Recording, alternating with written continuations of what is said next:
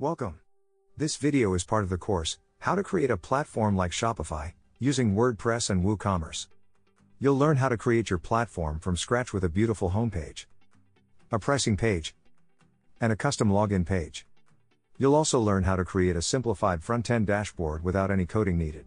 Users will create products, manage payments, and manage their complete stores from this dashboard. To take the course, just follow the link in the description of this video. Every platform must have a beautiful and suitable website. Here we show you how to create a homepage for your platform, using the Elementor page builder. On this page, you can highlight important features of your platform, show testimonials, sell your plans, add the sign up and login buttons, etc. We'll create the homepage on the main site of the multi-site network. Let's add a new page.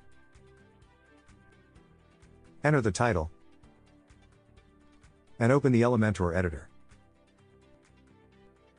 Now select the Elementor canvas layout. We could create the page from scratch, but Elementor has some beautiful free templates. We'll use this template because it has several elements we need. For example, it contains testimonials, features, and more. Once you insert the template, just edit the texts. Duplicate the button to use it for sign up and login, although we'll add the login and sign up URLs later, when we create the pages. Edit the button's positioning.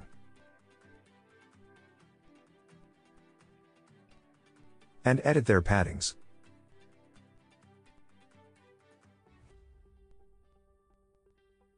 Change the images if you need to.